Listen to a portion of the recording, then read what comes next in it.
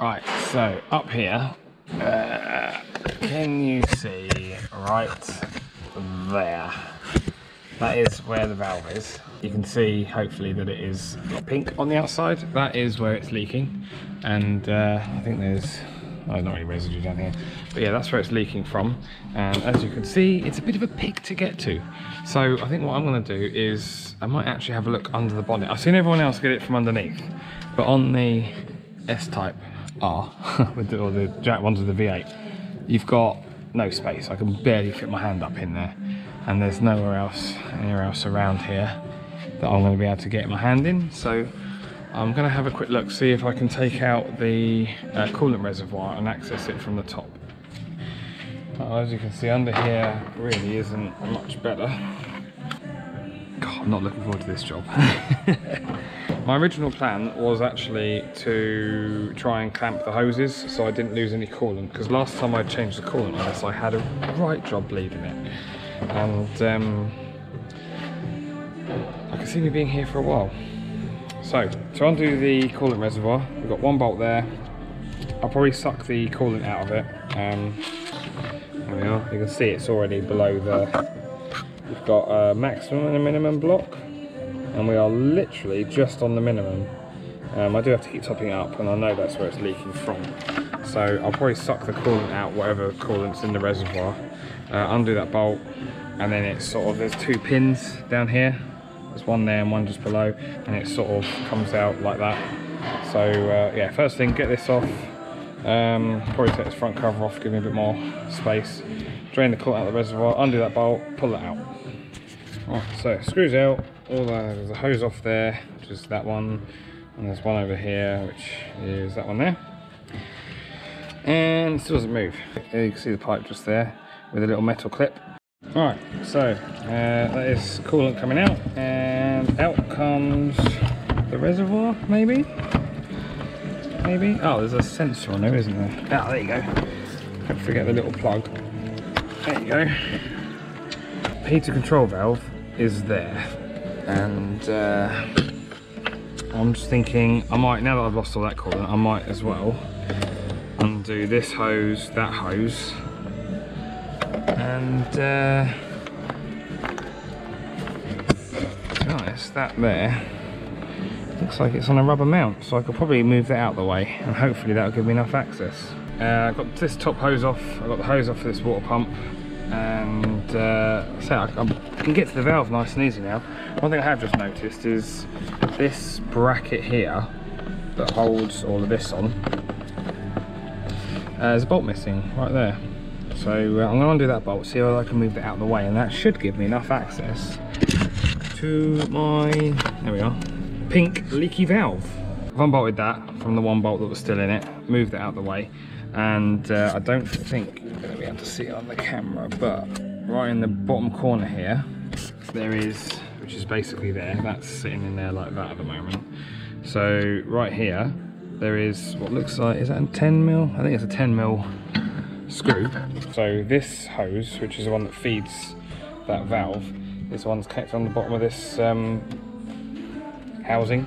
I think what I might end up doing, you can see clamp on there. I can now get to access those clips easy enough, and this is a perfect tool for doing the job.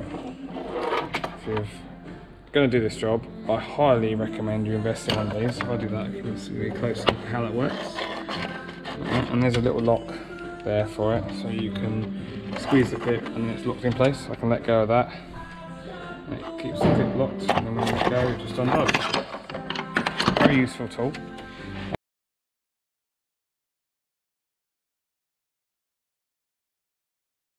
Right, that was not easy, but the hoses are all off, and out comes the valve. Oh, the state of that. Yeah, definitely time for a change. You can see where it has been leaking. It's been leaking quite bad, actually, a bit worse than I thought. But never mind, it's out. All I've got to do now is put the new one in. I've also got to do the blower belt at some point as well, so I guarantee most of this stuff's going to have to come back off to do that anyway, because the tensioner for it is there. And if I'd thought about it, I would have ordered the parts and done it all in one go.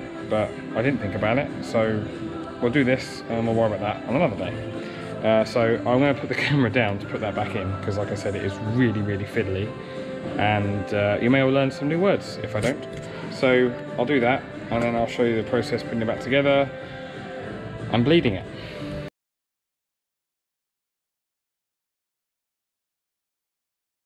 Oh, after a fight, it is in. A fight and some rather nasty marks on my arm. Got it caught on the edge of the fan cowling there. But it is in. I also noticed I need to put new anti-roll bar bushes in. I've got them. What I didn't realise is now would be the best time to do it, because there's all that access to it. But hey, hindsight's great, isn't it? So everything is now back together. So we've got this screw here to bleed the reservoir. You've got two, there's one little one there on the supercharger, and then there's a big one here on the supercharger. But you want to make sure you've got coolant in these, and then we'll run up to temperature. And hopefully we won't have what I had last time, which was an airlock and overheating.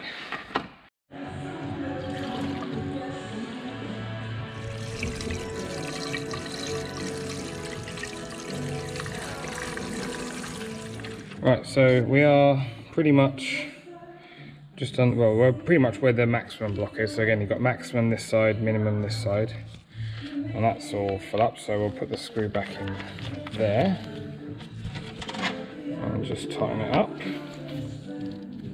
There's an electric water pump, which is that thing that was down the front here, the thing that was down right there in my way. So I put the ignition on. I should then be able to crack off that one, and that one, and have coolant come out of there without losing too much from here.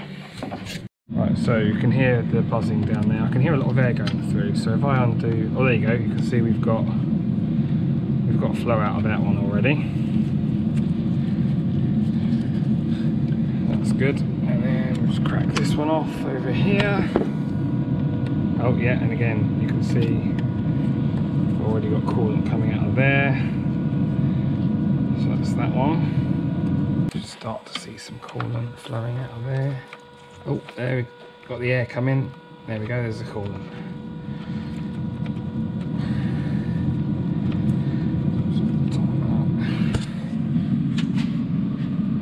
Ignition off.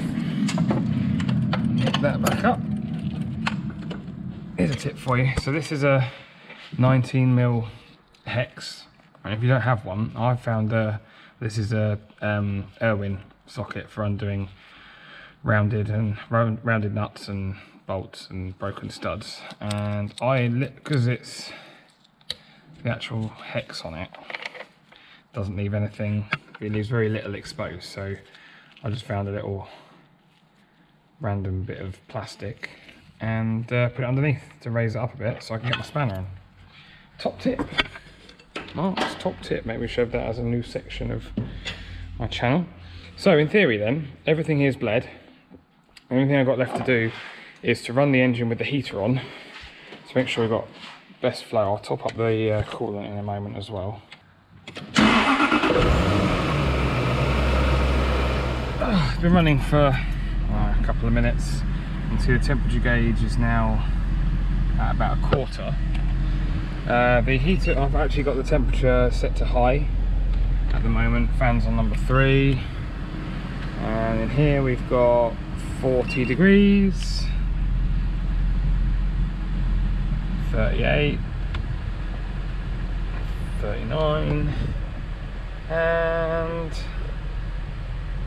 32, 33.